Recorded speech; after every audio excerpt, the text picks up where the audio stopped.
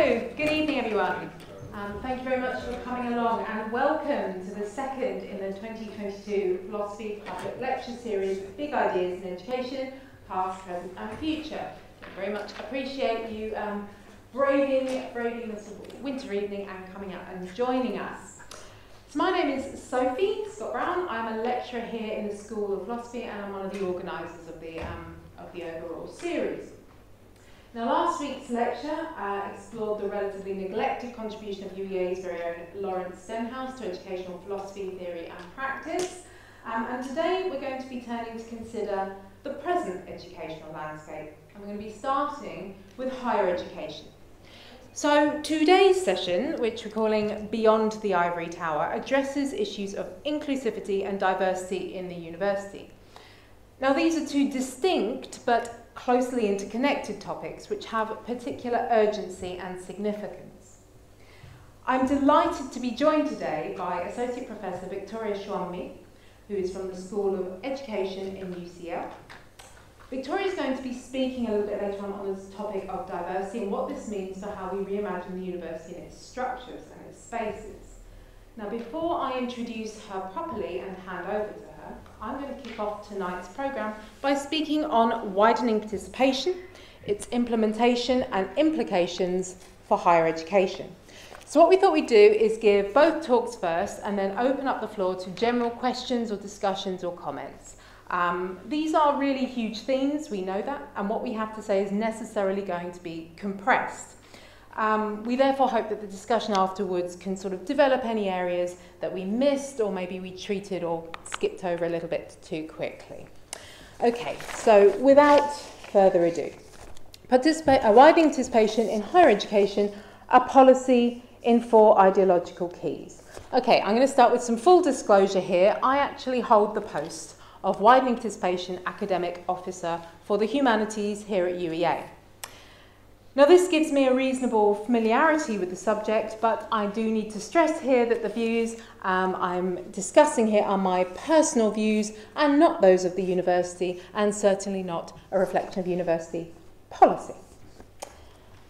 What is widening participation? Well, to quote from Hamlet, and who better to start off an educational philosophy seminar, but to quote Hamlet, that is indeed the question. What is widening participation? Now, while it is common in philosophy to start by defining one's terms, the ambiguity of widening participation is exactly my theme for today. Nevertheless, I will start with a briefly sketched background. So widening participation as the policy that's currently operative in universities today is most associated with the Deering report, which came out in sort of 1997. And this came out in the first year of the Blair government, but it was actually commissioned earlier. In fact, as the historian of education Nigel Ketley reminded us in his 2007 article, The Past, Present and Future of Widening Participation, it links back to and connects with a much longer history of state-directed reforms toward the provision of mass education. Now, various chronologies are possible here, but broadly speaking, we're talking about legislation dating from the mid to late 19th century, which was closely entangled with meeting the demands of a rapidly industrialising economy. Educational reforms then gathered further pace, in the post-war period, which saw the beginning of a transition to the service and knowledge-based economy that obviously characterises kind of where we're up to today. Since 1945, there were a series of very well-known landmark educational reports and acts. These included things like the 1959 Crowther Report, which looked at secondary schools and started to talk about further education. There was the Newsom Report in 1963, which discussed secondary mods, and particularly the fate of your average secondary modern school leaver. Then, of course, there was Plowden, which was primary education, 1964, and later on the Educational Reform Act 1988, which introduced the national curriculum. All of these recommended measures to extend, enforce and standardise schooling provision.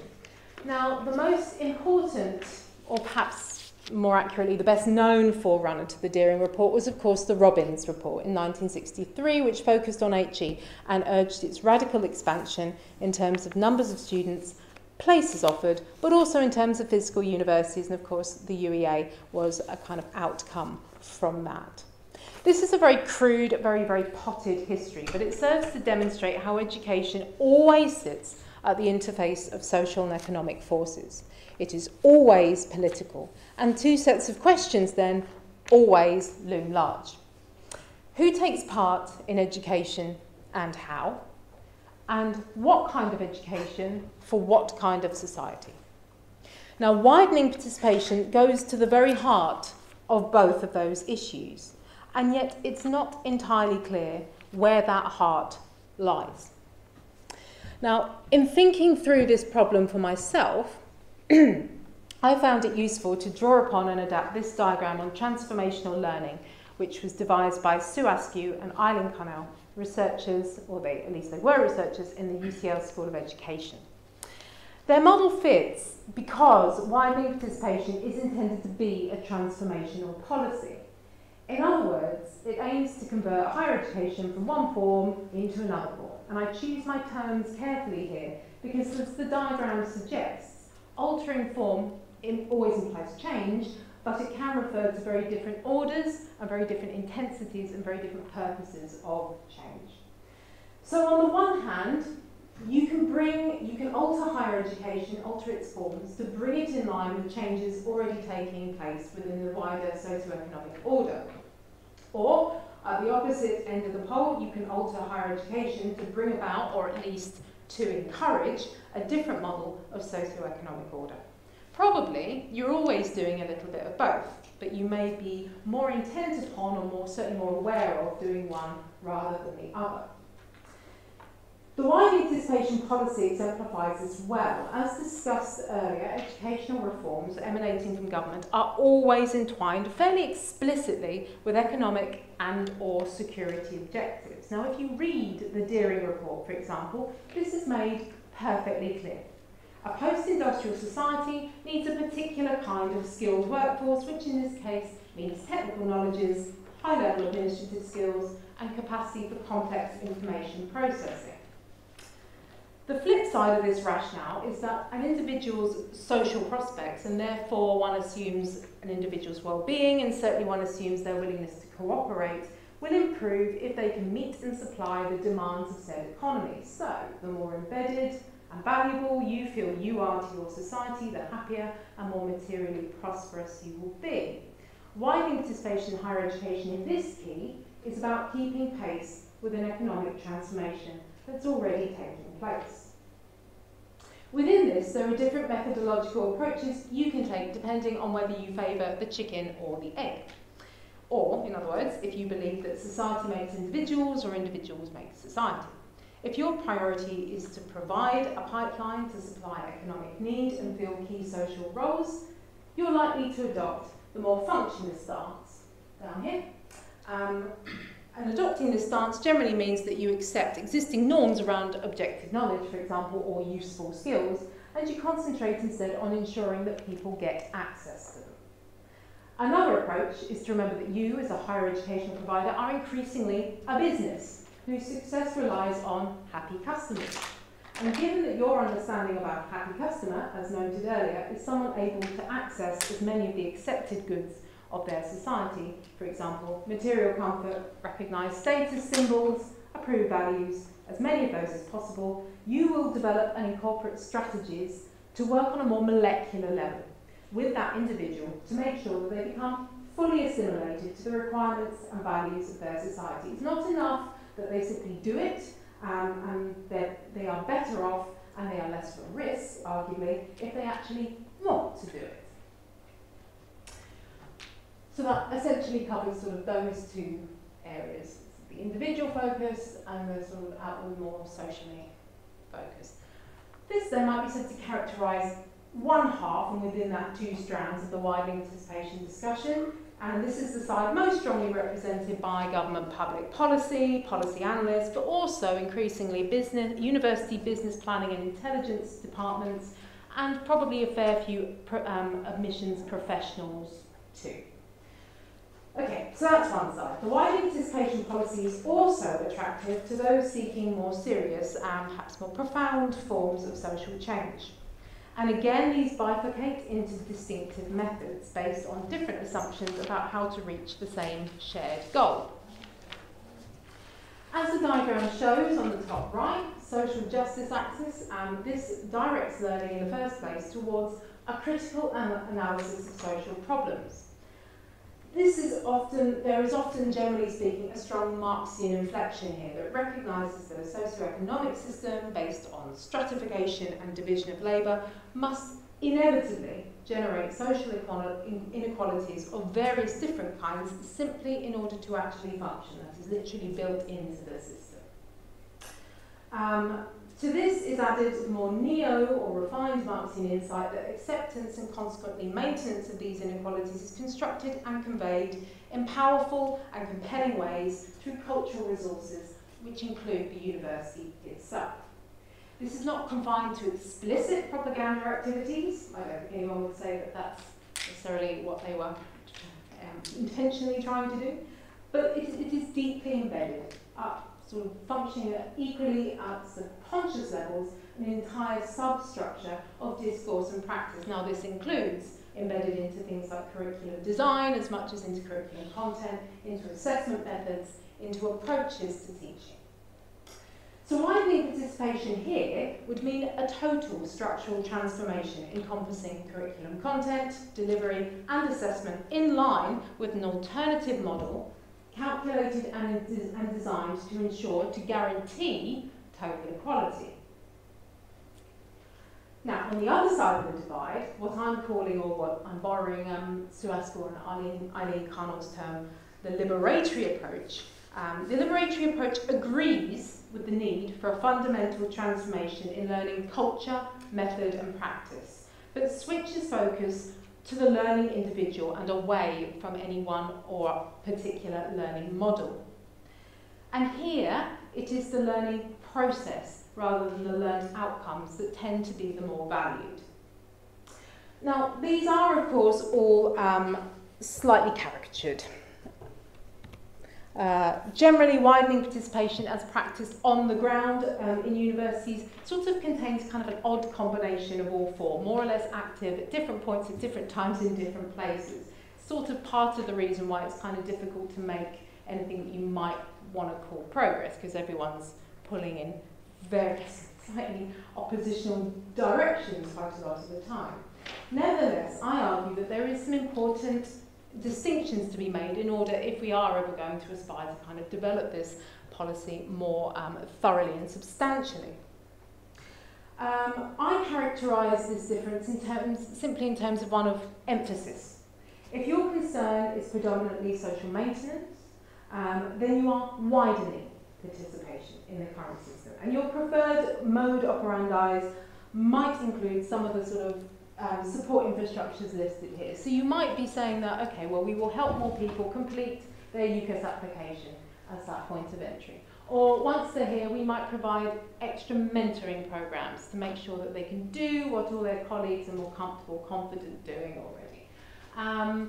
We might sort of factor in that this is a sort of difficult upheaval that might have an impact on emotional well-being, so we'll put more resources behind welfare and student experience, that sort of thing. What you tend to not be worried about is making any sort of more profound level changes at the level of teaching culture, approach, and that's the sort of area, curriculum design, if you will. If, however, you are seeking that more substantive and more sustainable, arguably social change, I would say that what you're hoping to do is widen participation. In other words, you want to move towards something that looks a bit more like a participatory society, that being your outcome, where more people take active roles in the organisation and management of social life. To equip people for taking on these roles, which is obviously what in education we're trying to do, you will probably want to promote forms of teaching and learning which cultivate a certain intellectual disposition or attitude. Probably going to be characterised by emphasising qualities such as cooperation, tolerance, empathy, flexibility, creativity, independent reasoning, and so on. This then would require an attendant shift in the current conduct and culture of education practice. Now, so far, I've tried to indicate something of the complexity involved in widening participation in higher education. And I would like to conclude by briefly making a personal case for why I prefer, as a lecturer and educator, the liberatory method above the other three. And I have three grounds for this. Firstly, I consider it the position that is most logically consistent with the term itself. I agree with the social justice case that the socio-economic system based on stratification and division has inherent limits to participation. But I also recognise that any prescribed system, any system that prescribes certain identities as well, has the capacity to generate inequalities simply by regulating and determining the natural growth and course of development within itself. A prescription for freedom is still a prescription. A curriculum for freedom is still a curriculum.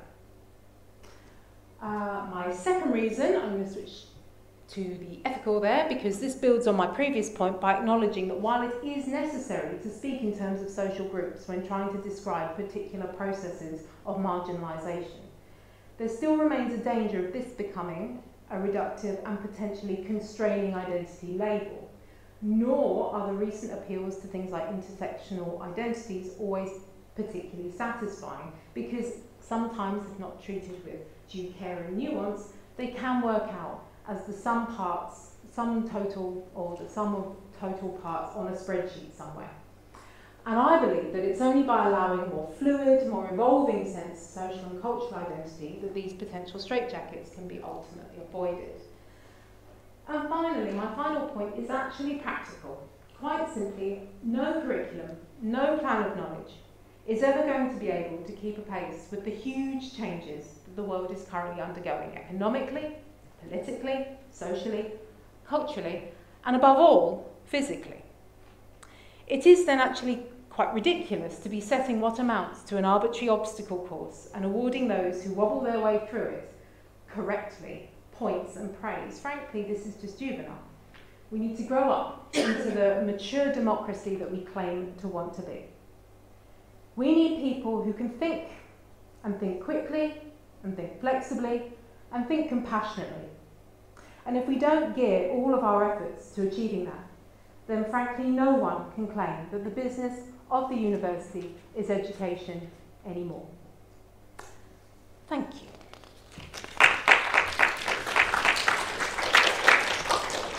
Thank you very much.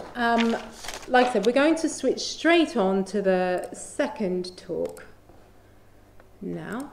I'll just get that, there we go. It is my very great pleasure to welcome again Associate Professor Victoria Showunmi. Victoria has a national and international reputation for her outstanding work on identity and leadership. The emerging themes of her research include gender, identity and race in the context of leadership, and the implications of this for the experiences of learners and educators. In the early part of her research career, she focused on the experiences of ethnic minorities in ITT.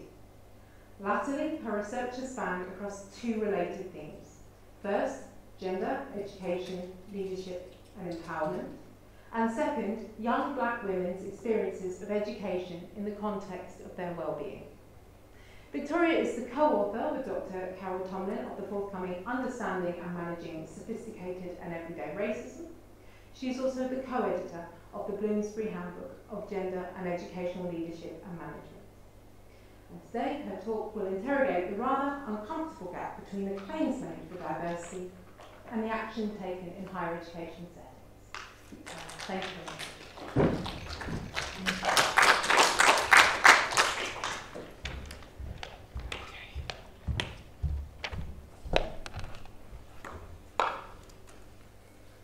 Okay, so first of all, thank you very much, Sophie, for inviting me.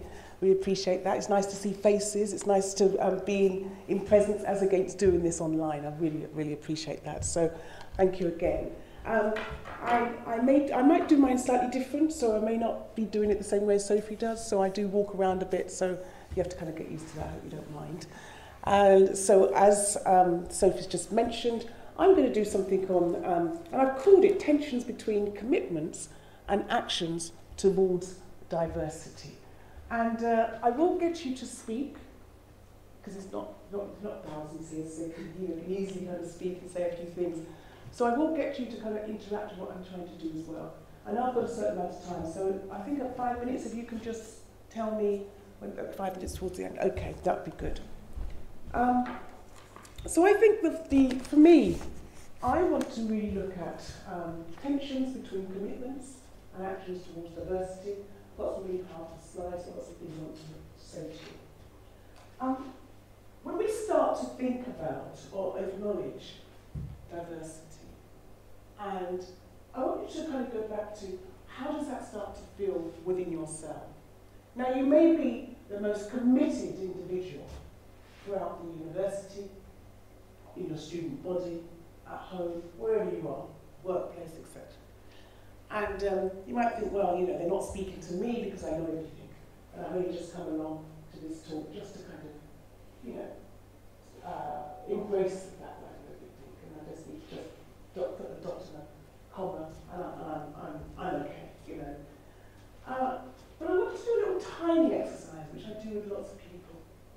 And I want you to take out the phone or a piece of paper or whatever you've got there with you. And I want to do this, which is, I want you to just jot down a couple of points. Which is, who are you? Who are you? And only you know who you are. Because you know when you look at yourself in the mirror, if you've got a mirror in the house, or you see yourself in the kind of an elevator or something like that, and you kind of take a glance, why don't you just jot down, who are you? Think about it. And if you find it difficult to write down who you are, why is that? Have you ever been asked that question? Who are you? So I want you to do that. Just a minute. That's it. I do wander around, so I kind of like to wander around. I've got speakers, so that's good. So, you know, you're just going to jot down a couple of points. So who are you? So a couple of questions I'm going to ask you. This is the first one. And then the next one, you've managed to write something down. It doesn't have to be an essay, just a couple of words. That's all you need to do, just a couple of words.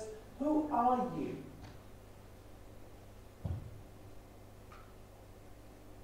If you're looking around thinking, what does she want me to put down? Listen, it's down to what you put down. And we'll make some kind of conversation around that as well. Next point is, where do you belong? Now, it all fits into this. I haven't gone completely crazy. Where do you belong is the next point I'd like you to write down. Where do you belong?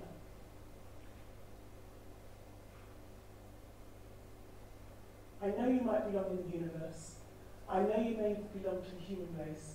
But besides that, where do you belong? It'd be very interesting to know that as well.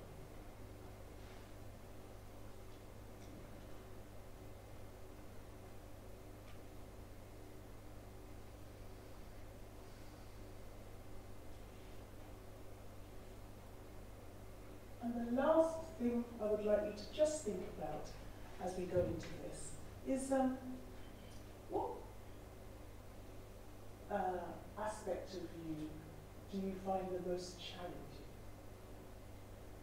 Now, I don't mean biting your fingernails or something like that. I mean in relation to when you look at, so who are you? And then you look at where you belong, which aspects of it do you think is the most challenging? When you're studying, when you're working, when you are just being part of the community, which part of that is? So I'm going to come back down here. I'm going to throw out a few things again. This is just a little warm-up, really, just to get a little bit from you. All right, now I don't know any of your names, but I'm just going to ask. First question. Who found that really difficult? Who found that really difficult? Who are you? Sophie did, and you two, both of you did, yes? Okay, you did as well. What did you find so difficult? The person in the orange shirt, jumper, what did you find so difficult? I just have no idea what to say. You couldn't hear me? Oh right! I just have no idea. I just have no idea who I am. You don't know who you are? Right, okay. Yeah. So, have you ever been asked who you are before? No, I guess not. No. Okay, all right, thank you. And what's your name anyway? Oh, Gareth. Gareth. Gareth. Yeah. Hi, Gareth. Alex. Hi. Alex. Alex, hi, Alex. So, why did you think you found it so difficult? I didn't know how to approach the question. Right. Have you ever been asked, who are you? Probably like at school or something. Right. Probably something like along those lines. When people ask you what you want to be in the future, that's the kind of question they'd ask. But yeah, no, I haven't been asked that much. All right, hold on to that. Thank you, Alex. I won't go to Sophie. I'm going to go to yourself. And your name is? Davide. Sorry, Davide. Oh, David. Okay. So, you put your hand up and said you found it difficult. What was difficult? Yeah, well, I was thinking, I don't think anyone asked it to me, or at least in a very direct way, so that they would ask me to really think about it. Right. And so it just felt to be like I suppose, a novel or an unexpected question. Right. And so I like what you're saying. It's very interesting. So I'm going to come back to you. And you are? Stephen. Hi, Stephen. So my partner here is Russian. Yes. In order to get her to come to England, we had to run the gamut of the Home Office, and we had to go to court and etc. And the whole process involved in questioning who we were. We had to constantly justify who we was. We went to court in front of the judge. He made a decision. The Home Office guy, even with about 500 words, 500 pages of evidence, plus letters from MPs like Clive Lewis and so on supporting us. And I teach at a very small vocational further education college, and what we do is we teach the guys that are basically county lines, all the guys that are causing all this trouble. They're my students at the moment, Yes. and so on. And that was You how won't we tell me justified that. who we are, yeah. But the whole process involved us trying to prove who we were. Right. It's very interesting to go So you understand what I'm saying, yeah, I yes? fully understand. Because if you've never been asked, so who are you? Now, I don't know who you are, but you're walking along in Norwich and you can assimilate. Some people can assimilate into what? Whiteness. You assimilate into whiteness. It's not until somebody hears your accent and think, sorry, who are you? Where did you say you came from? You say, I didn't. But they're listening to your voice. Or you say your name. And then that's when they think, oh. So the next question is going to be, so where do you belong? Yeah? You see how it connects? So who found that question quite difficult or easy? Who found that an easy question to ask, who belonged? Who found where do you belong and easy? Yes, at the back there. Who are you, my dear? Elle. Elle. Hi, Elle. Why do you find it so easy, Elle? I'm going to couple more minutes and I'm going to move on to my other slides. Yeah, I controversially put Suffolk, so I'm from Suffolk, and Yes. that was my first thought, is that I feel very connected to my family, my friends, and even the physical landscape of Suffolk feels like it's in. I didn't even grow up in Suffolk, but I feel like I belong there. All right, fantastic. You found yourself, you found a belonging there. Thank you, Elle. Anybody else very quickly? Anybody found belonging difficult? Where do you belong? Yes. And your name is? Darren. Darren. Okay. I've never really felt like I belonged in this society, to be honest with you, Right. at all, since I was a child. Okay. So with that, so where you don't position yourself, you just find it quite difficult. Yeah, I had to answer with the thing, no, I don't know where I belong, because I've never felt like I belonged anywhere, in any class, in any part of society. I've never felt like I'm 100% in any. I think like a foot here and a foot there always. Do you know, I know how you feel. I grew up in Somerset. And I was adopted by German Jewish parents from the age of 6 months. So I mean, I'm a bit complex. Exactly. You know. And on top of that, we're very upper class as well. So you've got all of those complicated things in there, which makes it very, very difficult. But yeah, I understand what you're saying. And the final thing I asked you was, which bit of you do you think is the most challenging in the workplace or as a student or whatever it might be? What bit of you do you think? In relation to who are you? This is going to come back to what I'm here for, don't worry. Anybody want to shout out from the back there? The person there with the laptop, which is an Apple, I think it is, with pink on it. Yes? Taking risks, moving from job to job. Or You need to shout, my dear. taking risks, trying new things. Still can't hear that. There's a microphone there. There you go. Thank you, Funke. Taking risks or trying new roles. Right, okay, yes, what, anything else? Challenges and perhaps dependence. So if you have to be earning a certain amount, you want to try something new, or you're only qualified to do something that you are trying to get somewhere. All right, okay, so yours is specifically to your kind of professional kind of identity, what's going on there, isn't it? Anything else? What about being a white female? Is that a challenge at times? What about being a white female? Is that a challenge at times? No challenge at all. That's an interesting one. Okay, let me ask you a question. What about being a black female? Is that a challenge at times? Sometimes, yes. Sometimes, yes. Okay, all right. I'm going to get you all involved, you know, because it's a small thing. Right. I did that deliberately because if you're coming here to listen and understand tensions between commitments and actions toward diversity, you need to have a conversation with yourself. You need to have that conversation with yourself. Because it's not about the other, because you're all sitting there as racialized beings. Yes?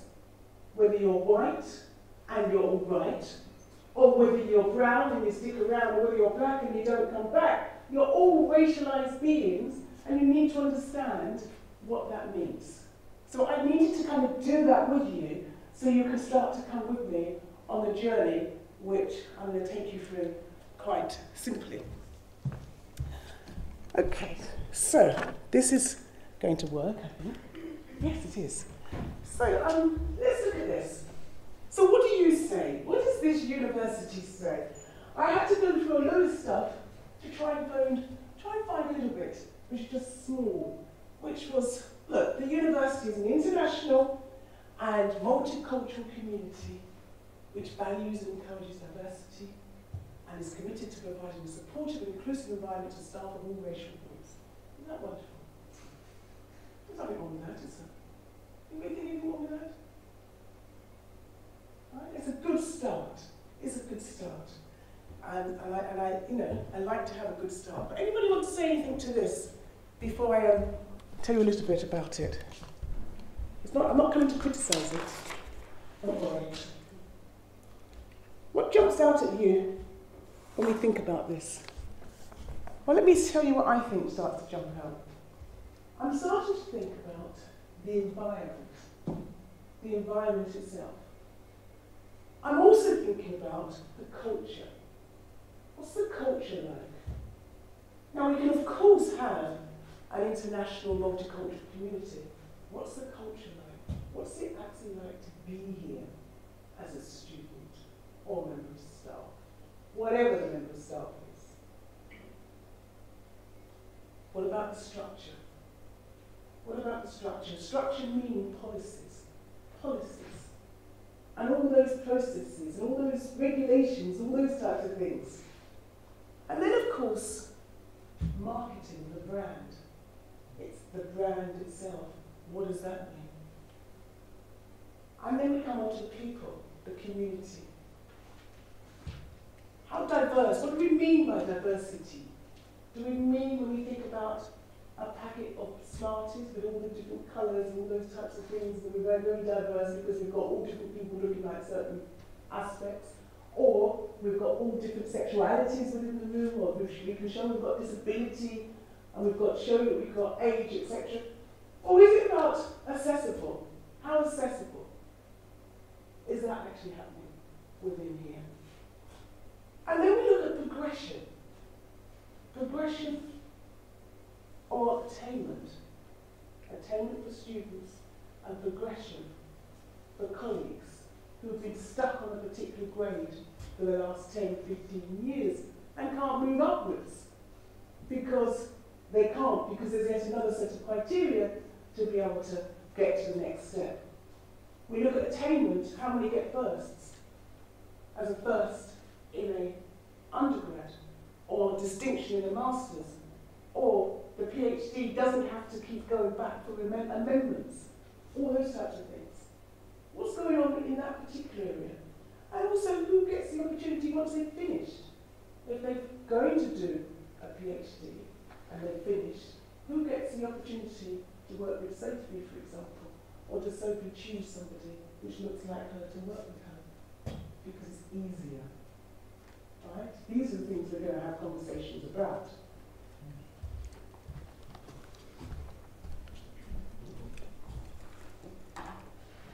Keep forgetting I've got this in my hand. Oh God, what happened here? G-O-T. Whoops. Okay, so how do I make it big again? Shift F5. I should be able to do this, shouldn't I? Yep, okay. Look, I want you to look at that picture there and see what you think. Tensions, commitments, and actions. Just write down one word.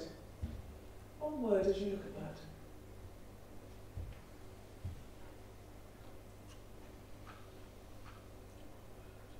You think about tension. What do you see on it? And then think about commitment and then action. We're going to continue, but I want you to look at that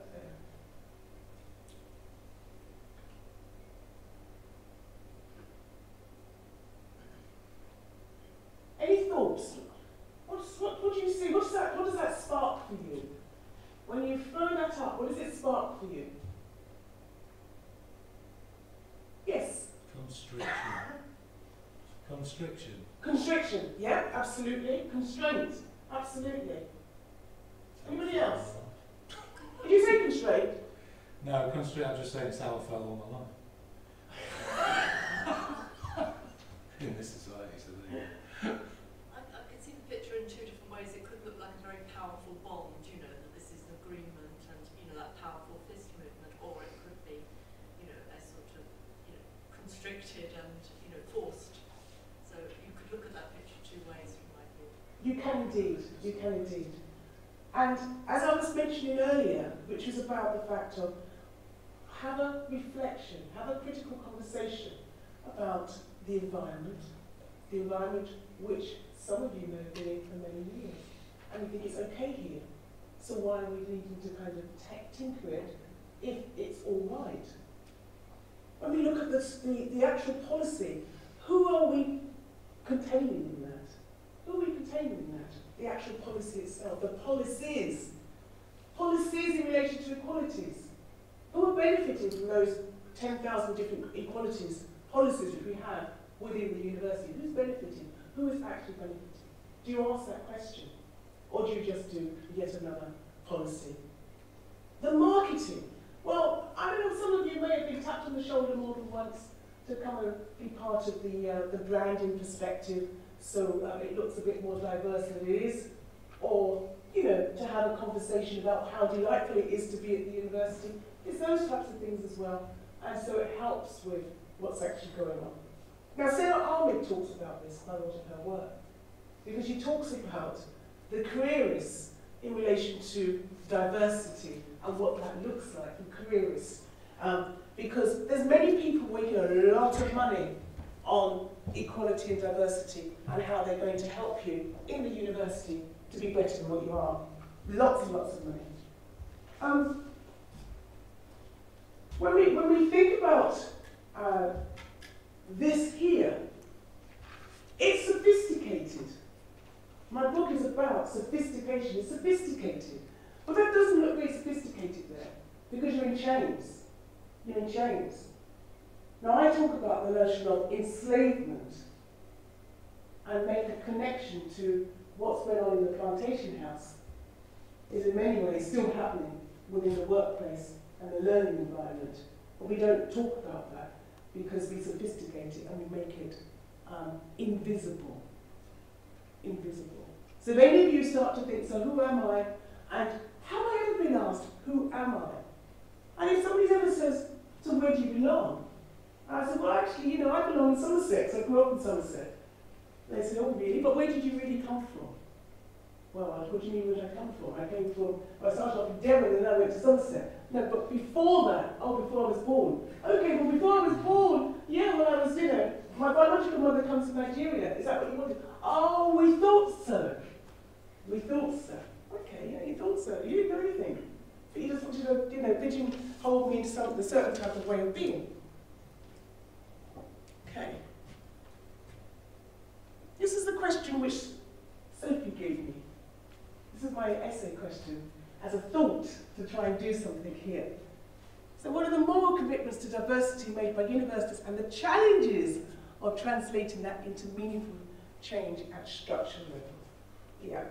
So, the challenge is number one, I would say, is knowing yourself. How can you even engage with this particular topic if you don't know who you are?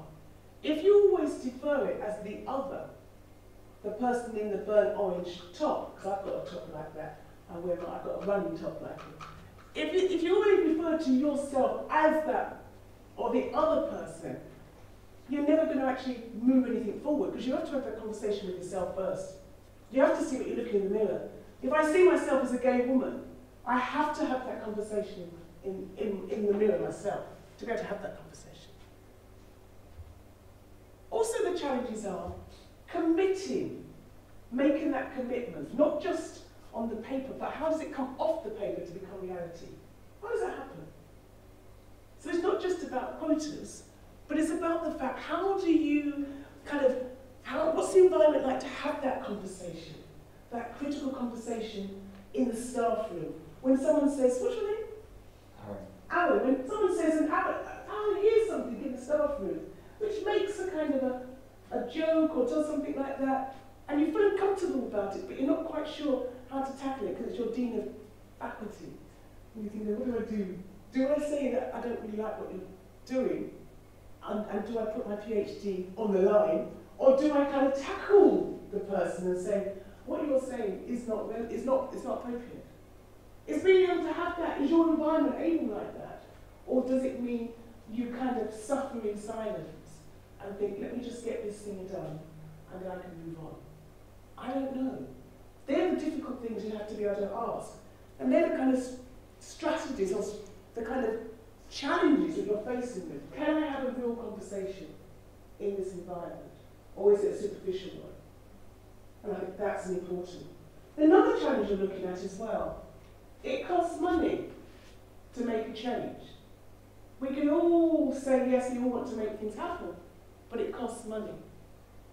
For me to come here, I was very happy to come here. I didn't get lots of money or anything like that, but I was able to get my train fare paid for, and I could come and stay the night.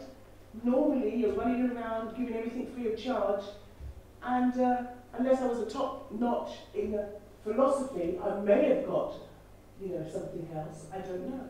But it costs money to make change. If you want to bring people over to be part of the conversation, you have to put your hand in your pocket. That's a challenge, because everybody's going to say, I haven't got any money, I'm so sorry, especially academics. I'm really so sorry. Whereas me, I go to business. And I make my daughter laugh, because she says, she doesn't think my jokes are very funny. And I said, I got paid an X amount of money for being funny the other day, went to corporate. So, in relation to equality. So she said, oh, well, that's because they don't know you, Mum. I said, well, that's interesting. But, look, challenges. If you're good at something, sell it. Why not? Sell it to the private sector, sell it to get some money back again. I'm a bit of a hustler. Right?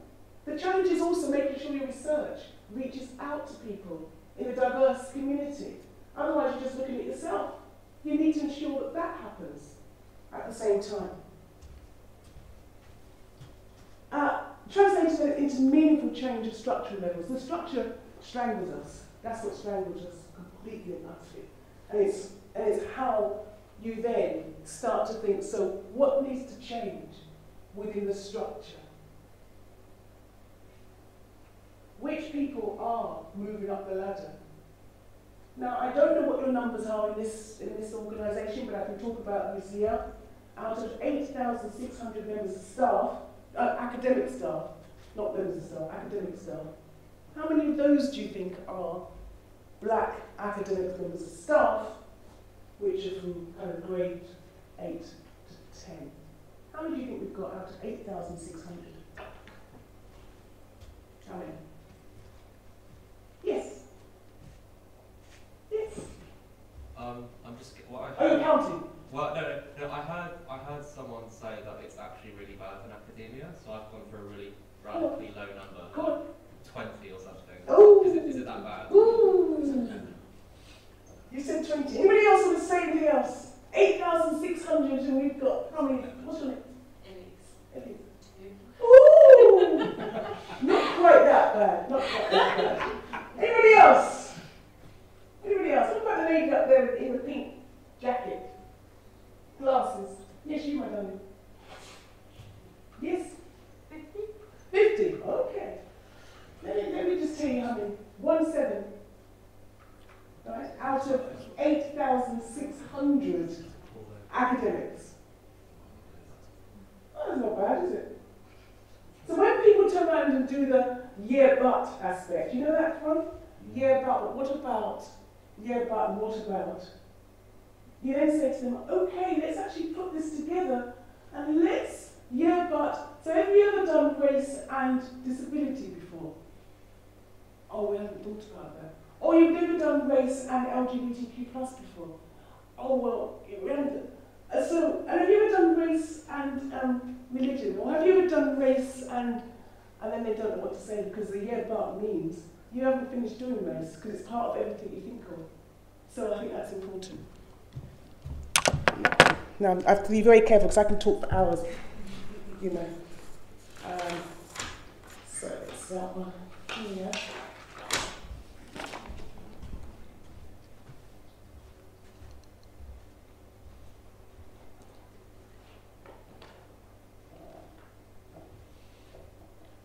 What's the challenge that? You think, no, you're talking nonsense, Victoria. That's not the case.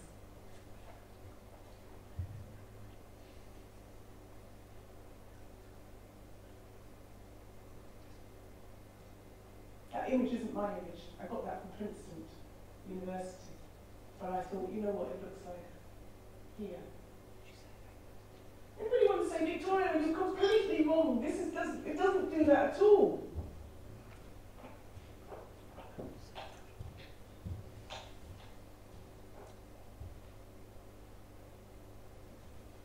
Any thoughts? Claire. Hello, Claire. How are you doing? Any comments on that, Claire? I've just seen you. Any comments on there? What do you see when you look at that, Claire? I'm not picking on you. You're a friend. What's your thought?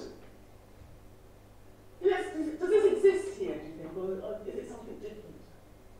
Well, yeah, I could say I agree with it. I could also say I disagree with it. Some of the things that we're doing in our school. Mm-hmm.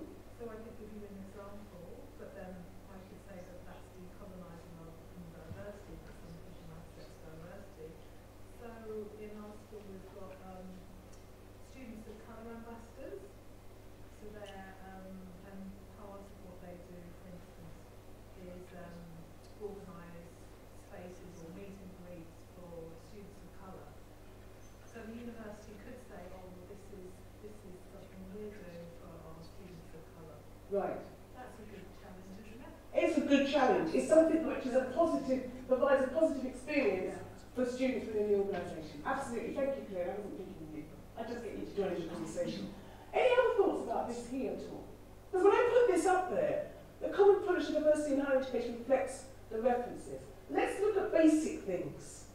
Let's look at HR and what's going on in HR and recruitment. When you're in a recruitment pool and you're starting to recruit somebody, most of the time there's some kind of excuse why they didn't appoint the person of colour who is only 1 point off or on par with the other person. Or let's look at promotion. You know that thorny aspect of promotion for some of us? When you're up against it and you've ticked off all the criteria about 6 or 7 times, but you know what? There's something lurking in the background which you didn't bring to the surface. You needed 1 more research project. You only had 10, but you needed 1 more. Or you didn't quite be that international as you thought you were going to be. And so even though you may speak 3 languages, you weren't able to get that. Or, for example, that, you know, doing the promotion, I know you're disappointed, but come back again in 2 years' time. And then let's see if we can give it to you then. But by then you might have gone to court and tackled him to the ground and said, you know what, I'm going to get this. Because otherwise, I don't want to wait 2 or 3 years' time. Because you either get told you're too young, or you're too old, or you're too this, or whatever. No, you're not going to wait for that. So I put that up there because what we want to do, we want to tip the balance a bit. We want to tip the balance. So we start to look at it through a different lens. We look at it through a different lens. That's what we're wanting to try and do. Now, Sophie, I know that I'm nearly run out of time, haven't I? Am I all right? No, you're fine. Am I? Okay, how long have I got left? 10 minutes. All right, okay. I like that because this is where it's at, but you want to turn yours around. Now, Claire's saying that you're starting to turn yours around in certain departments, which is good to see. That's good to see, but I wanted to say that. So people came to knowledge. So if somebody came from a historically black university and wanted to come to knowledge, you'd be able to put your hand on your heart and say, you know what? Yeah, you'd be very welcome here because it really is a curriculum which you'd be very familiar with, and there's lots of lectures, academics who will be able to participate in what you're doing, and also other things. You're still learning at the moment, aren't you? Let's look at this one here. So let's go back to what I was saying to you before, which was around tension, commitment, and action. I've got an onion on there.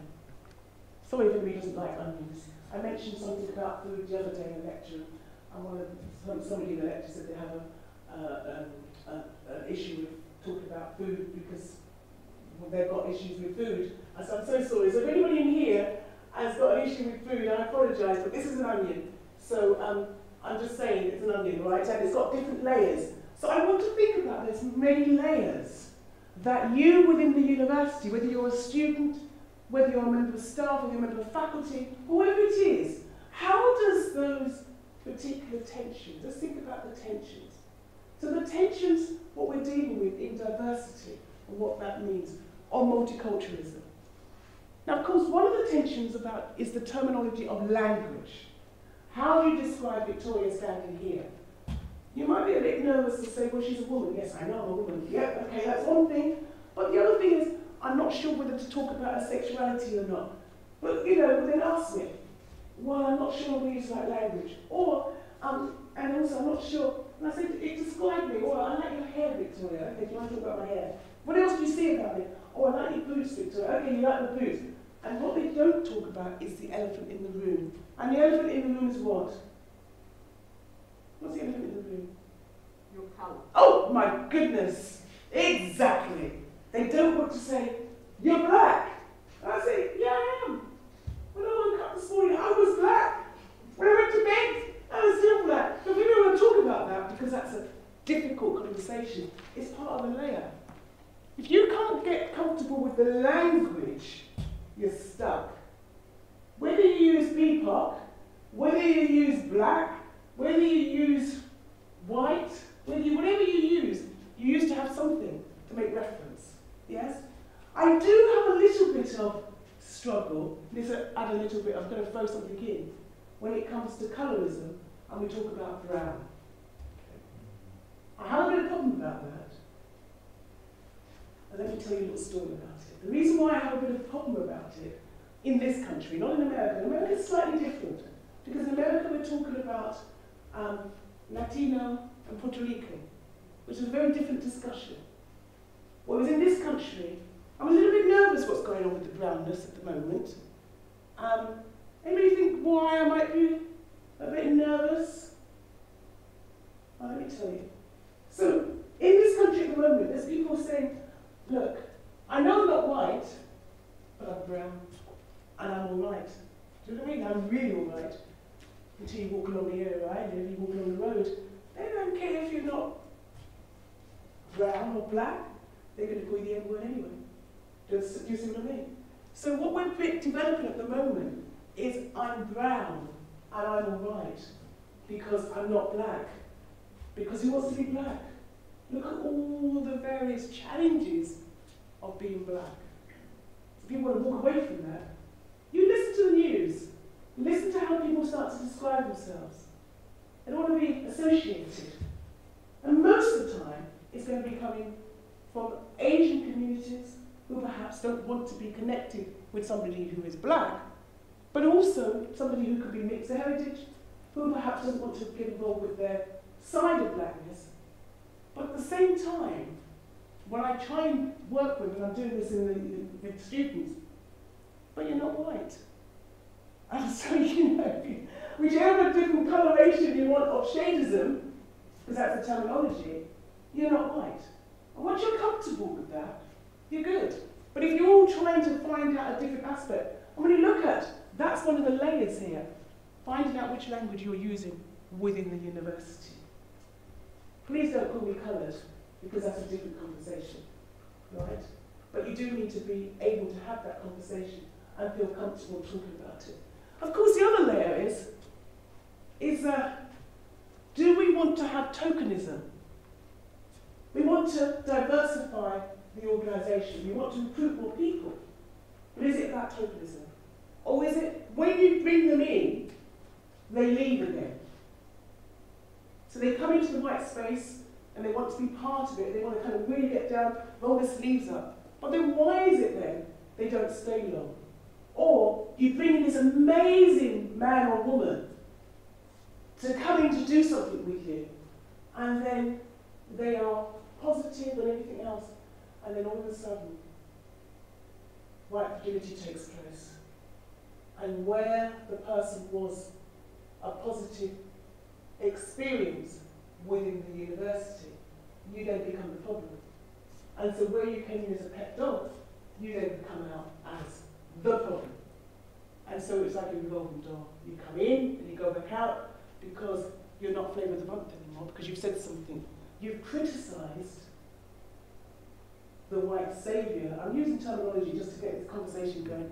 The white saviour brought you in because the liberal person was sitting around the recruitment part, right? They were sitting there in the actual recruitment team. They fought for you.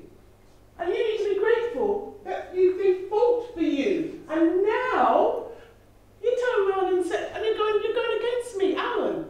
I'm now challenging you. And you're saying, hang on, Victoria, but I fought for you to get the job. I'm on your side. And I'm saying to you, no, you're not. Because you're just part of the same system. You need to challenge people with me, Alan. Yeah? So this is what we're talking about. So that's another one of the layers. So it's sophisticated. Very sophisticated. The other one is you get the HR involved. HR, do some more policies.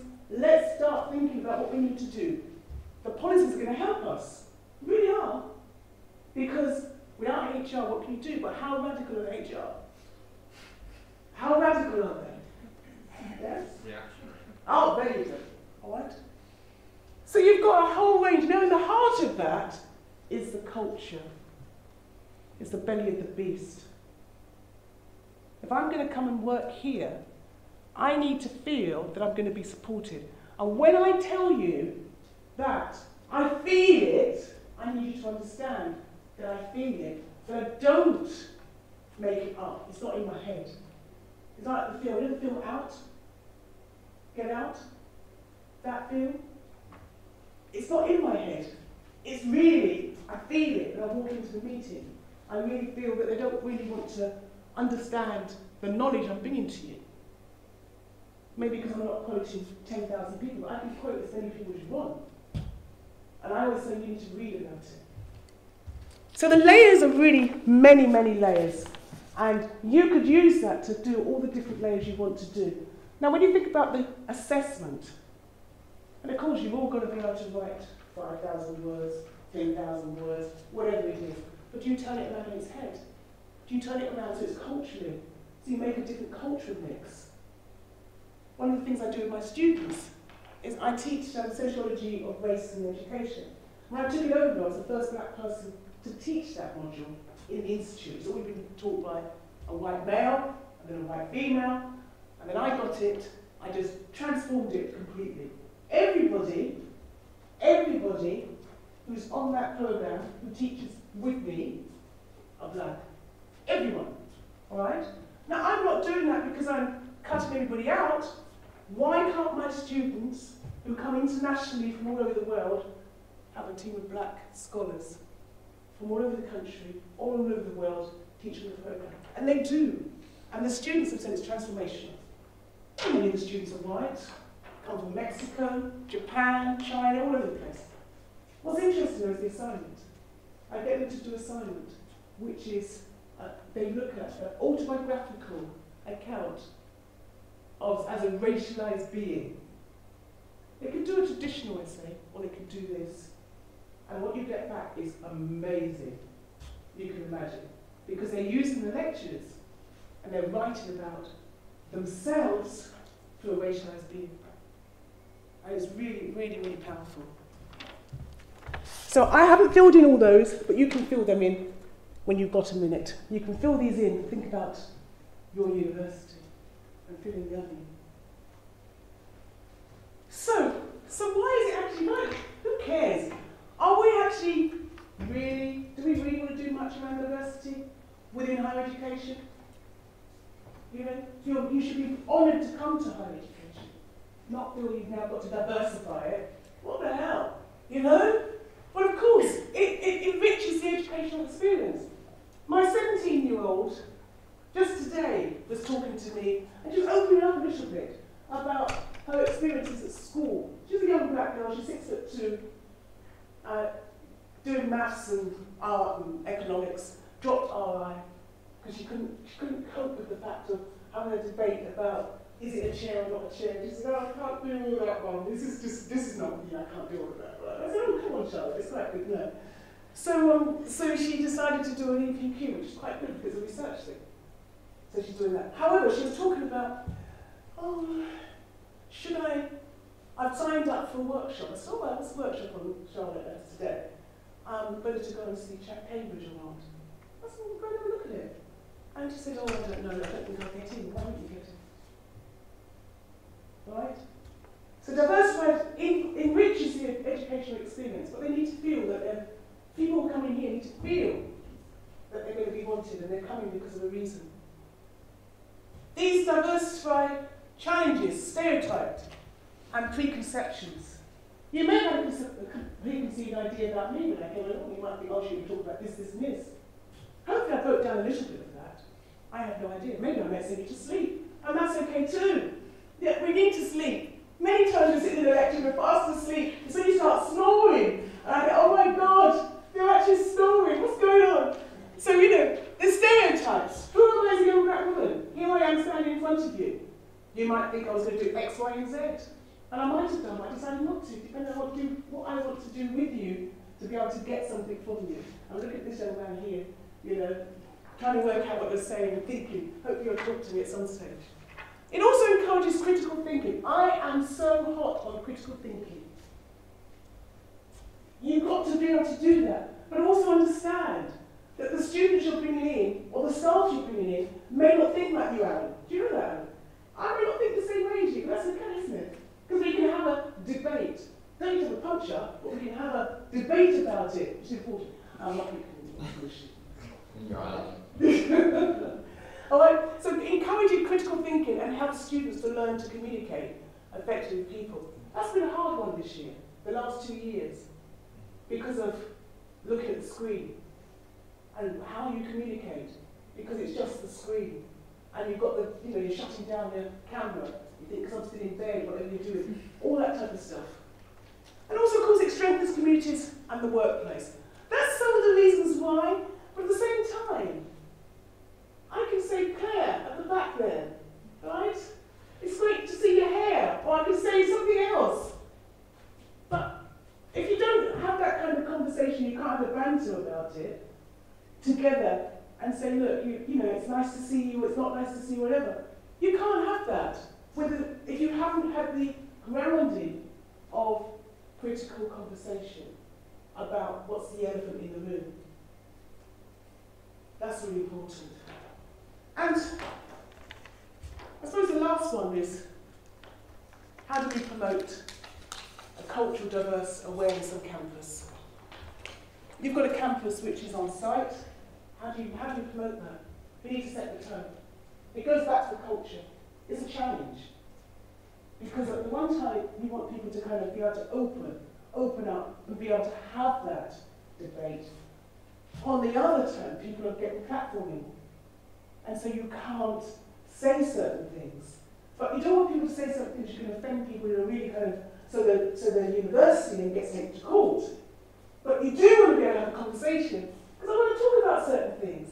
I want to talk about the fact that, you know, if people want to talk to me and say, oh, it's okay for you, you're privileged. Well, actually, you don't know what I went through. You don't know who I am. You don't know what my experience is as a young person growing up in a white space from the age of 6 months. You don't know what that was. But you think you might know. So, you know, setting the tone to be able to have the conversation. Of course, degrees of education. I'm very much involved with this at the moment because Charlotte's really looking at what she wants to do. But she's looking at a mix. So in some ways she's looking at liberal arts. So she wants to do architecture, but she's not sure if she wants to do engineering linked with that, or whether she wants to kind of put something else in it. So people are kind of looking at kind of a bit of a hybrid model for their kind of degrees, but also people want an interdisciplinary approach to their work as well. I was never able to be fit in somewhere because I've got 1 foot here, 1 foot there, and another foot. I have my own business as well. So I like business along with academia and how it works with each other. Making diversity awareness activities a party type thing. Well, I could say something about that, but I'm not going to, and I think of the present current environment we're living in. But I was going to say about the activities otherwise, yeah, I think people are done now with, what do you call it, the bias, anti-bias, and implicit, you know, I can't remember what the name of it is now, that training. I think the people beginning to understand that's not quite right now. The awareness training, teachable moments, they're really good to do though, because it kind of brings people into this narrative, isn't it, really? And promoting awareness and artistic exposure. Of course, you've got creative arts here and everything else, creative writing. I write with narrative. So anyway, that's me, and that's a little bit of what I can tell you. I think I might have one more thing to mention, but otherwise I think I'm done for Sophie to hand back. Yeah, I think the rest have come out in questions, if they've got any questions. Oh, yeah. There you go. I'm not very good at doing that. Sophie kept nagging me to do that, but... So there's 2 books on there. I led the one which is the first one I led on that. It was a colossal 26 chapters through the pandemic. 26 chapters across the world. And it's the first handbook which has been done on... oh, no, not that one. Sorry, that's the second one. The second one is the handbook, which is the one on leadership. That was 26 chapters, which was done within the pandemic. And we got it in on the 31st of March 2021, and we had a year to get it done and did that. The other one is conceptual. I've done all the conceptual chapters. I've written most of the chapters in the book, and it's looking at, I've called it, these are my terminologies, sophisticated, because it is sophisticated, and it's everyday racism, implications for education work. Now, the key thing about it is, well, inside the book there's some gems. So I use the word WWS, and that stands for White Women Syndrome. And you might think, what's that? Read the book. It's about the notions of white virginity and what happens when all of a sudden they feel that they might be a bit more kind of uncomfortable with discrimination than they think. And so all things take place. So I call it WWS. And also there's a gem at the back, which is chapter number 8, which is called Flip the Script and Change the Narrative. So that's an interesting one. So there you go. So what do I do now with this? Oh, we'll leave that on. Okay. Well, thank you, Victoria. That was fantastic. I think join me in giving a huge thanks. So what we'll do now is if we'll take some questions or comments, or like it doesn't have to be like formal or structured, but anything you'd like to kind of raise or say, you're very welcome. We'd love to hear. We'd love to hear from you. If you just wave your hands in the air, and then one of our lovely mic people will bound over to you. If you could wait to start talking till you've got the mic in front of you, because we are recording and we want to catch what you're saying.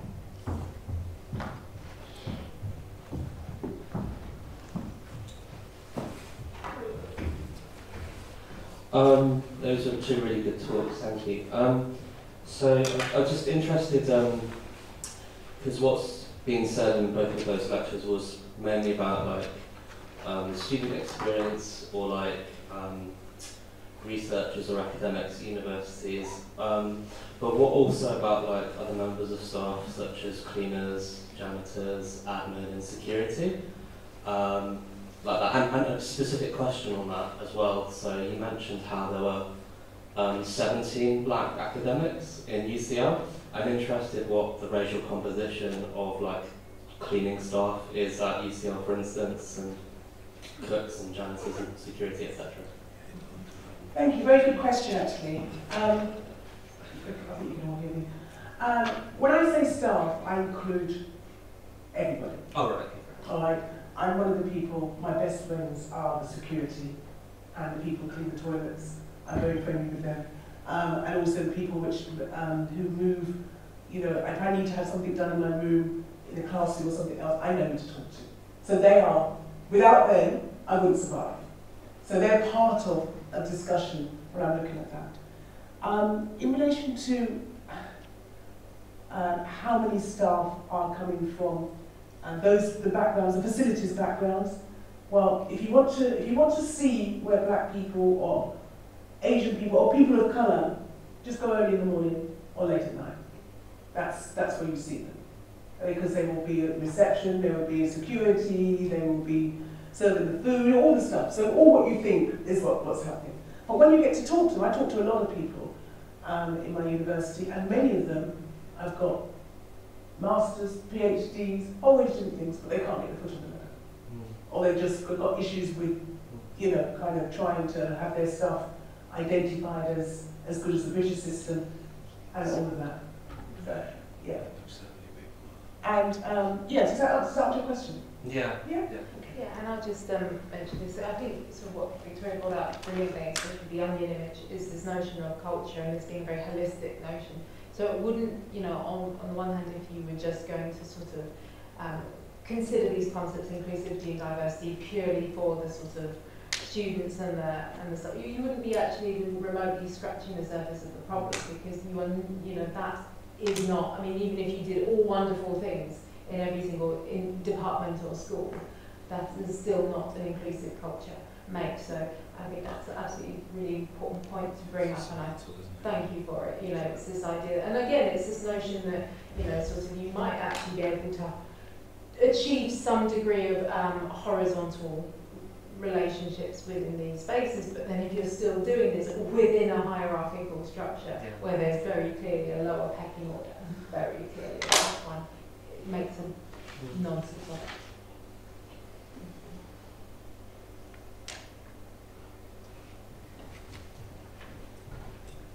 Can I just ask a question to build on that? I really liked both the talks, by the way. They were really fascinating and really exciting. I work at Writtle, which is a FE college in Essex. It's agricultural background. It's very white. And I'm the HE disability manager there. And I'm the first person in that post who also has disabilities. And I'm able to craft change and try and get more inclusion around disability because I myself have those needs, and I'm having to really fight for those. And there's lots of people who are very amenable to that change and really want that change, but I'm the first time that voice is being represented. We don't have people of colour basically at all at our university. It's when you showed that image of the white institution, I was like, yeah, that's exactly what we have. The issue of representation, how do we get people to want to come and be part of those spaces? Because I've found it hard. I've had to fight to be part of that.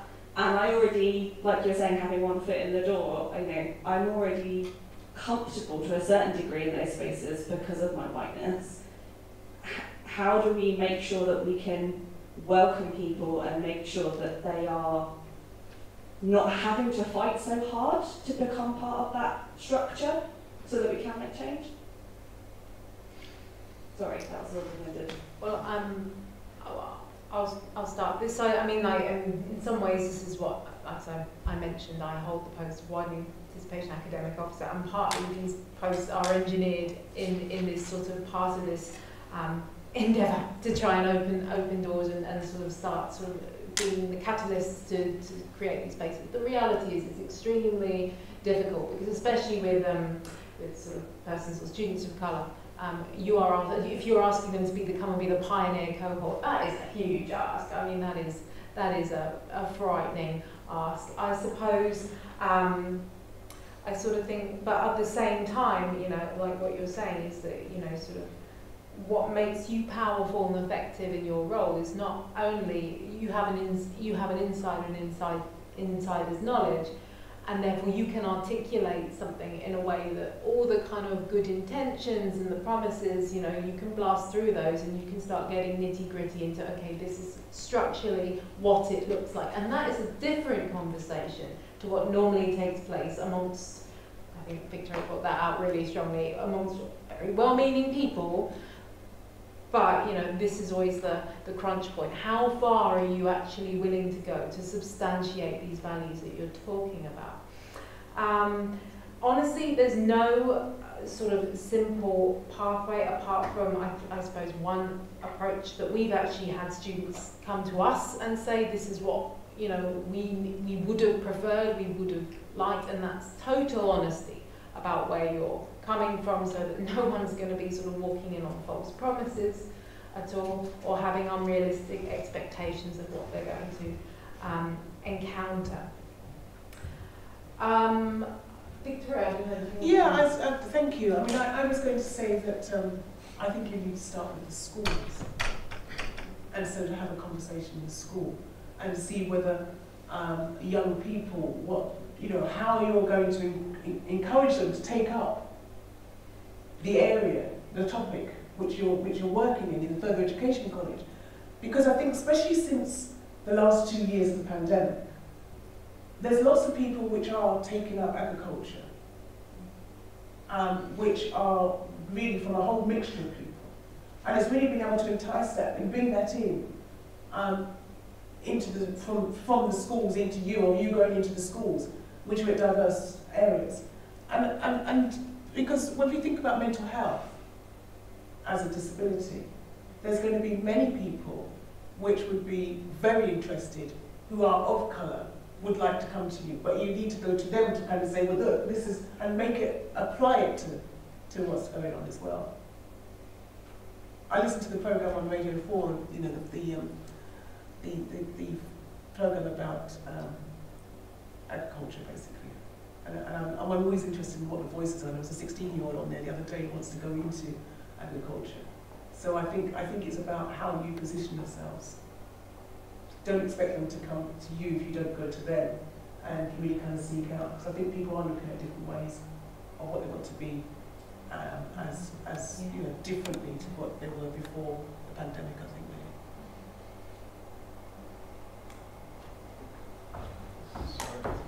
really. So, I guess with regards to decolonising curriculums, so that UEA, I think, recently changed the first year module to one called Writing Across Borders, which is part of a decolonising initiative, you know, to bring more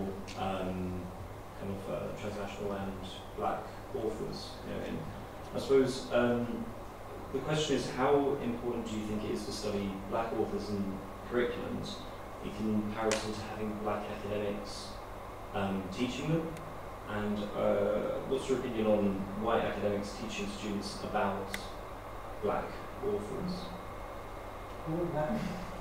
We got some questions. Any ladies? Jim. Jim, hi Jim. So you've been sitting there very quiet, and now we've got this powerful question coming out. Okay, so let's start with the last one. I don't really care who teaches it, if I'm really honest. But what I do care is that you understand what you're teaching, and you understand the implications of you teaching it as a white male or as a white female. And I think that's really important, which is the same thing, if I may, is with adoption. I don't mind, however, you need to understand the culture of the young person or the culture of the learners, and so you don't whitewash it. Right? So that's the first thing. The second aspect, which you mentioned about the decolonising the curriculum. Well, it depends how you're decolonising it. If it's just the reading list, that's a good start. The reading list is a good start. But what else are you doing so you can say that actually we're making this a decolonised curriculum? Are you looking at the pedagogy, how it's being taught? Because of course we all learn differently. Are we looking at that? So I think that's an important part. I learned a different aspect of that, if I may just tell you something. When I was in Brazil, and I was doing a really interesting project out there, and it was working with, doing research and development with young women in the favelas. Now, of course, I came in myself, privileged self, I tell you, and I wanted to do some work with the group of women within the centre. So of course I'm thinking, oh, we'll get some paper and we'll get some pens and we'll do some writing and all this kind of stuff. One, they're Portuguese. Portuguese language, so no one speaks English. So I had translators. Two, I'm in a favela, right? So here I am thinking, I'll get people to do some, no. So I have to kind of roll up my sleeves. This is really important because it's understanding the pedagogy. I roll up my sleeves and I think, okay, there's some space here, there's big pieces of paper here. And I asked them about leadership. I wanted to ask them about leadership within the favela. What do they think of who are they identified as women as leaders? So I got the paper on the floor, and we got on the floor, and I said, draw the favelas and all the different aspects of what's going on in the favelas. And then think about what do the women do within that. And then we came back into, this is leaders, you're leaders. And there was tears. And there was tears for many reasons. Tears because, no, they've never seen themselves as a leader. But they're leaders of change. This was a centre where women have been violence. And they were the leaders of change within that favela, of ensuring that they bring the police together, bring this together. They're the leaders. But I had to really reflect on myself within minutes and say, come on, Victoria. You're asking them to write, they can't write English. I'm not asking them to write English, but even they can't write Portuguese. So why am I doing that? I have to think about where's this person coming at, if I want them to be with me. Does that make sense to you? Yeah. It's all right for me to ask a follow-up question. Yes, sorry, the next bit, yes. I think that's such like applicable to their lives, kind of, as you say, like the cultural approach. I suppose in a more university setting or a more widespread setting, how would you ensure that they're being taught in, I guess, what you say about the liberatory kind of model? How do you ensure that they're being taught, as you say, properly? You know. Well, you see, you might not like my lectures. You may not like my lectures because I'm very interested in purposeful teaching. And if I could just give you a snippet of the type of thing I like to do. So, for example, right, you're in my class and something's really peed me off for the week. And so one of the lessons, I write about this. And I was, it was the time of 2015. Now, listen, I'm using politics, but don't judge me, all right? And Cameron had just got in again, okay? And I'm going in, and I'm doing minorities, migrants, and refugees. That's my other module I teach. Minorities, migrants, and refugees. And we've also had that multiculturalism is dead. And I'm going to the classroom, I've got my books and everything, and I'm thinking, I don't want to be here. I've got something going on.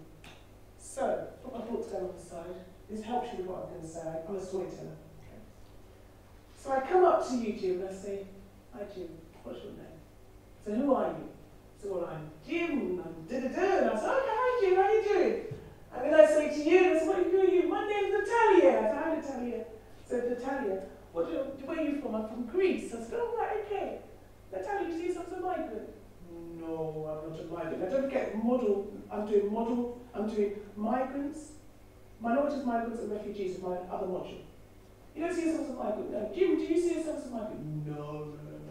Do you see me as a migrant? Yes! Hang on a minute, you've been here 6 weeks. You see me as a migrant, but you not as a migrant. How comes that? So that's how my teaching starts. Do you see what I'm saying? The conversation goes in all different directions because all of a sudden you're drawing yourself into the class. Does that to me is talking about how you're decolonizing it, because I'm bringing your Greekness in, I'm bringing this in, and the person who was Greek then starts to say, I live in Greece at my life, I'm Jewish. She talks about Jewishness. She wouldn't have talked about that before because I haven't invited her to come in. What I've done is put a lecture up and I've talked to you, but you haven't actually been able to be part of that. So that's part of something as well. But you've got another question, I can see. Sorry. Pop in there too, because that's a really important point. I mean, decolonising curriculum. With decolonising the curriculum, one of the things which, the way I approach it, some of the struggles I have with it, and Victoria, I'd be interested to hear your take on this, but decolonising is actually something I would strongly sort of distinguish. I mean, it's very closely related, but there is a distinction to be drawn between that and racism. Decolonising talks about a whole kind of subset of power, and the idea that, you know, sort of, and actually that's something which is not, it's not dependent on race as a phenomenon, although it is obviously closely associated, and that cannot be sort of overlooked. But so when I think about decolonising the curriculum, it is exactly in the way that Victoria is saying. It is about, well, how do you as a student actually, you know, how do we break that kind of student-lecturer relationship down and actually think about this as people involved in a learning situation, coming in at different levels, participating at different levels, but all participating. How do I recognise that you've got agency in this situation, and that you're actually not going to learn anything unless I actually recognise that? If I just stand there and preach at you and deliver you a message and then see, I mean, that's not learning, that's obedience training. If you then, you know, if you then get an A because you repeat it back correctly to me and give me back my image of myself, I've not done my job.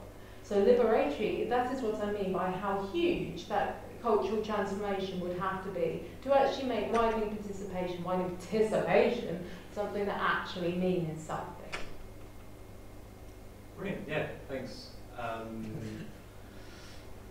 Yeah, it sounds like having a student-centered approach makes it good, because I'd say it seems a bit kind of fictitious sometimes when it's not like you feel like your own identity has a part to play in it.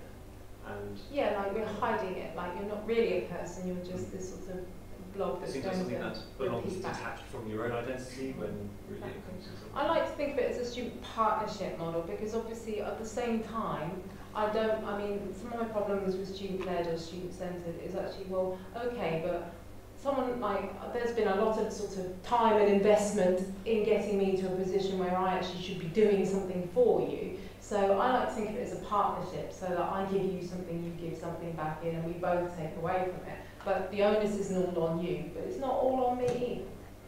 I suppose the question was, that I'm thinking of now is like, how do you apply that to policy, you know, while still making sure that teaching quality is kind of met, however you want to interpret what teaching quality and, you know, being met is. Well, it depends who defines it. Yeah. It also depends who defines knowledge. Yeah.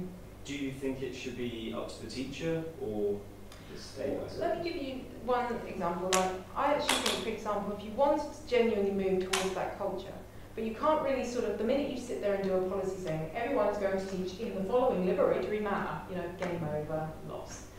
What you could do is actually start interrogating things like grading and assessment. Like, because in some ways that is sort of what is still holding in thrall a power structure, because you've got someone who can, at the end of the day, is acting as a gatekeeper, saying, yes, you passed, yes, your experience is valid, oh no, yours not, it's not quite familiar enough to me, I don't quite recognise that, you get a bit lower down. If you were just having these educational experiences and not, you know, sort of, and, you know, not being sort of graded in that particularly stratified level, I'm not saying, you know, get rid of all pass and fail. I mean, obviously, if you're in a medical school, you do need to know if you can actually safely operate on people or not. You know, it's not, but that's very different from going, well, you're a 1A and you're a 2C and all that kind of stuff. So what you could do on a policy level is start to say, well, can we have some more mature conversations about how relevant and necessary that is towards people actual learning, or whether that grading system is doing something else that's not entirely connected to learning. That would be one way you could approach it. Yeah, see, I'm complex, I'm quite traditional.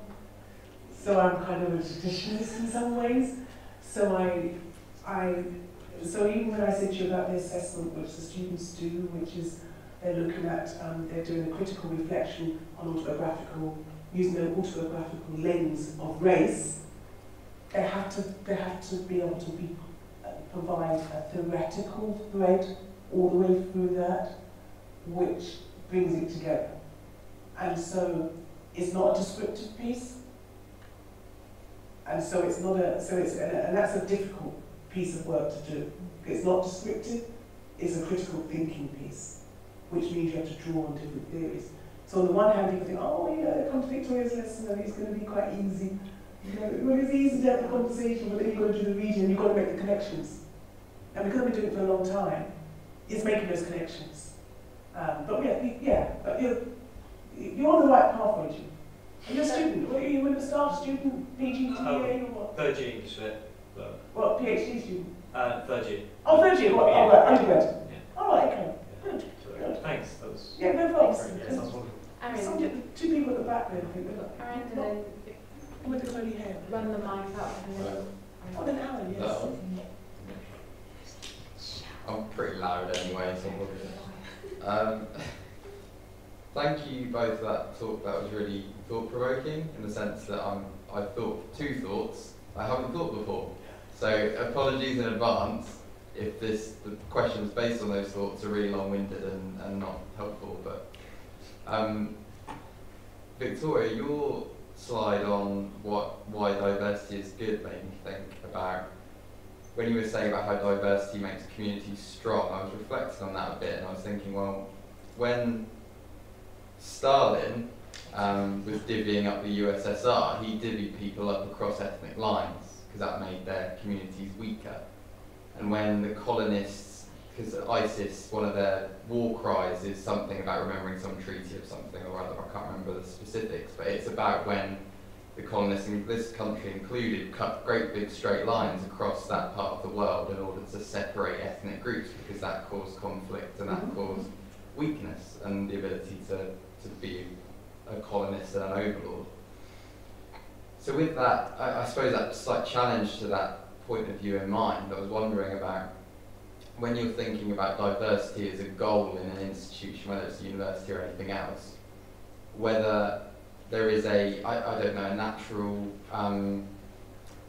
tension between the goal of diversity and the goal of power, by which I mean getting things done that you want to achieve. I was thinking, well, why would that be? And I was thinking, well, is it that, I don't know really, but is it that in order to achieve that goal of diversity and thought and the sort of common identity markers like your race or your sexuality or whatever it is it that we've had to enforce on ourselves a type of conformity of thought? Is that kind of going away from diversity in order to achieve that goal? Judgment, that's a kind of judgment-free statement, and is that something that we need to do? Is that something that's worth doing in order to achieve those goals?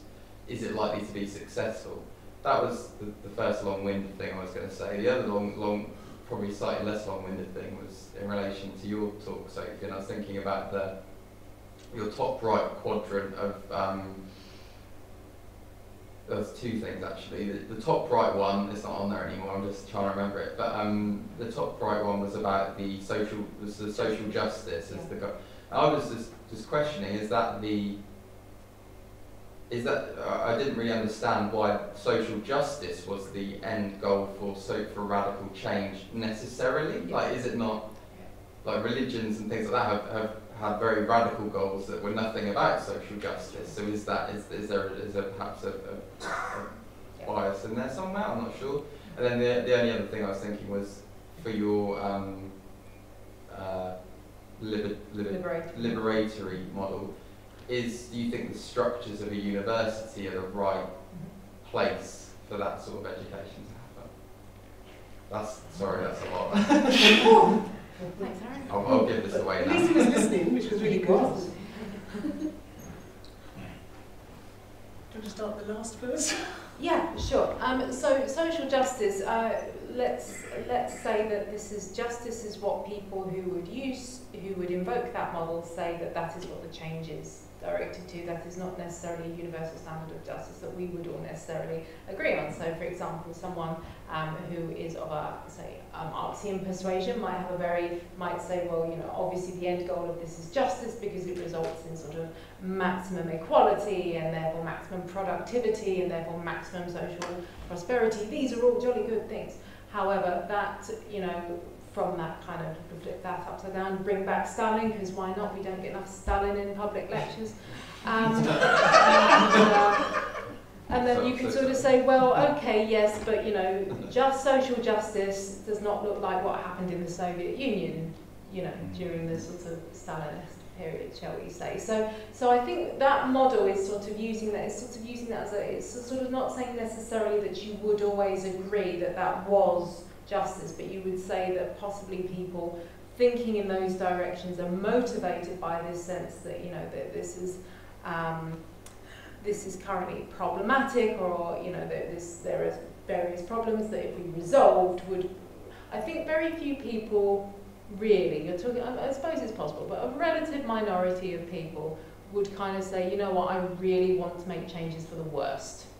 You know, I think most people would assume that even if you violently disagreed with them, their vision was ultimately a better. But people might say, I want to make changes for myself.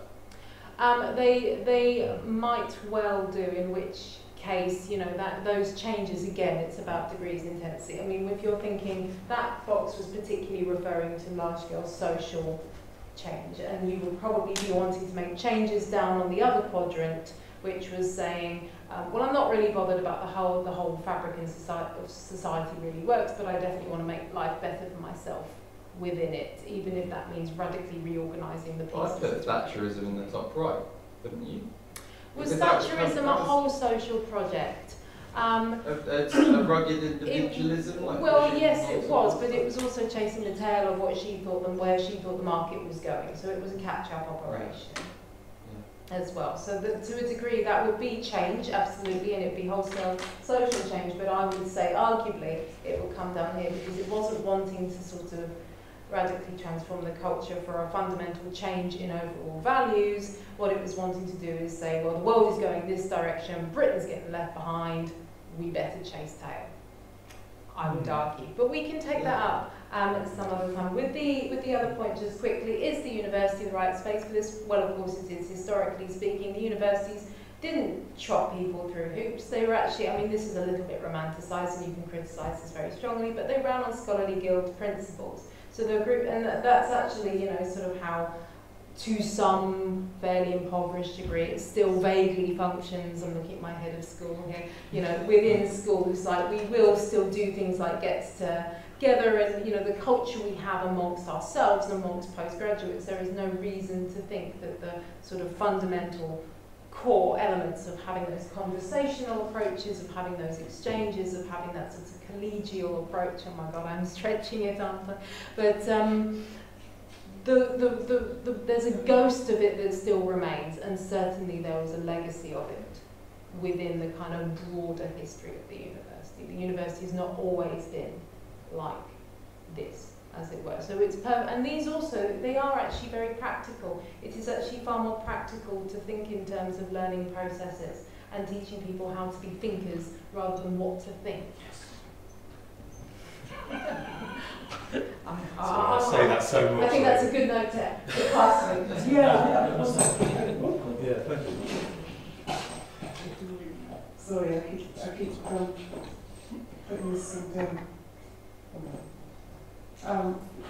See, this is the thing, when you wear a dress and you don't wear a shirt or you don't wear a tie, you see, these things don't fit on. So really, to you, what you were saying, I was thinking about around the community setting and who, you know, the tension between power and whether you give it up or you don't give it up. I was thinking, Alan, that if you were up in one of those squares with a square and you've got social justice as the end result, and at the same time you're coming in to do X, Y, and Z, and theoretically you're very much wanting to make change happen, transform the organisation, the university, until someone says you need to give something up,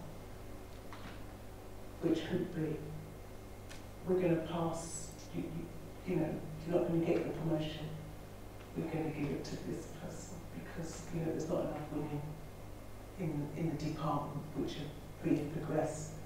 All of a sudden, I would argue, and I don't know you very well, that the pleasantness of social justice kind of goes out the window a little bit, because why would that happen? Why would I then have to give up my hard work to the person over here because of the numbers of the fact that women aren't getting the numbers? Does that make sense? So I suppose what I'm saying to you is that there's we come back to the fact of, is the university the right place? Well, it is the right place, because you're able to have these kind of conversations, critical conversations about issues to do with equality, whatever equality looks like.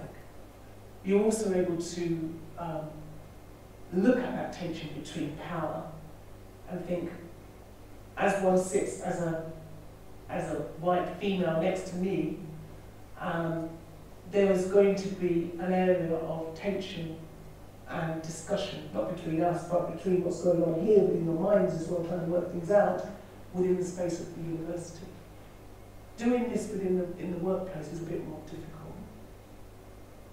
Even though this is a workplace of people, because people are working here. But do you understand what I mean? So, and I need to think about more about what you've asked me. So what I'd like you to do is write to me, and so I can have a debate with you about it. Because I think there's some really interesting stuff. But what came up first thing really was, what would you give up? And there's a lot of, that's what a lot of discussion is about, is how we, when we're starting to diversify the curriculum or do critical race theory, if I bring that into the room, many of the so-called liberal people, parents in certain parts of the country, including this country, don't want to see CRT because they think it's going a step too far, because it's about power and tension within an educational establishment. I could have more with him, but I've talked to him. You need to email. That would be great. But well, no, there's a couple of questions at the back, so we'll sort of, we need to vaguely around time. So if we go to the back now, with those. Oh, hello. Hello. Hi. Yeah, so I guess my question relates to the previous one, but I'll change it up a bit. So, yeah, Victoria, your idea about diversity. So, yeah, my question was about, you know, what diversity looks like when it's done well, in a way that's not about maintaining the status quo. Can we actually, you know, should we be actually talking about diversity in the first place? Because, you know, one of your slides was about it, you know, it favours a particular group, and that is not people of colour. And so in my school, which is the school that I think it's Tim at the front, is part of the Writing Across Borders module that was mentioned. So I should say I'm the decolonising lead in that school. So we're talking about decolonising because, as far as we're concerned, you know, that's kind of more radical. It's about saying, actually, we don't accept the system as it is. and let's kind of intervene and kind of overhaul things. So I guess, you know, there are conversations about diversity which are perhaps valid, but there are also arguments about the fact that diversity is just really about saying, you know, we want these other people to join our party and let's keep things exactly as they are. But, you know, when you join, don't expect to mess things up too much and bring your strange ways. Thank you very much. So yeah, I'm just really interested in that, and those questions about diversity and how we, you know, how we are to understand that and make that work. Thanks, Claire. That's really helpful. Sorry, you finished? Yeah. All right, sorry. I'm going to jump in there, then I'll let you go a little. I think you'll be pleased that I don't use the word diversity very often. I only used it because I was asked about it or whatever. So I find the word diversity has been used so often, no one knows what it means. And so I'd rather be honest about the fact what is it I'm trying to do. Now, I'm a feminist, so my work is around gender, but I always get introduced as a race expert, but actually my research is on gender, and that in itself has its own tensions. So regarding what you're saying, I think what you're doing in the area you're doing, or all the areas, is you do need to radicalise the actual, the readiness, or what's actually going on with the students. And I think the word radicalisation is actually quite a useful word, and I'm not using it in a horrible way, I'm using it in the fact that you need to do that. I did my Masters in Women's Studies, no, Gender Studies, and the reading list, they didn't want me to use bell hooks at the time, because they said that she was not scholarly enough. All right? They said it was not scholarly enough. But they were okay to use Audre Lorde, but not bell hooks. And so it is important, but I suppose what I was trying to say as well, Claire, is that it needs to also be in a framework. Because when we are looking at the different readings, as an example, it needs to be in a framework so people can actually say, well, okay, we're talking about philosophy, so why don't we use Fanon? And why don't we use Du Bois? Why don't we use Frederick Douglass as an example? Why are we using all white males as philosophers? Because there are a whole range of philosophers which have been around besides these guys, so let's do that. So I think I suppose what I'm saying, I'm agreeing with what you're saying, but we have to do it in a framework. So when your students come to you and they want to quote some philosophers, and I'm having to read something, I'm thinking, you know, I'm falling asleep because I want you to kind of jazz it up a bit, get some other people's ideas in here, which are not just mine. Now, I'm sitting next to a philosopher, but I've got a lot of friends which are philosophers as well. So, I mean, you know, we have that debate, and it's been able to have that debate. Does that help, Claire? Yeah. Well, I think we've got one more question, and then yeah. Thank you both very much for today.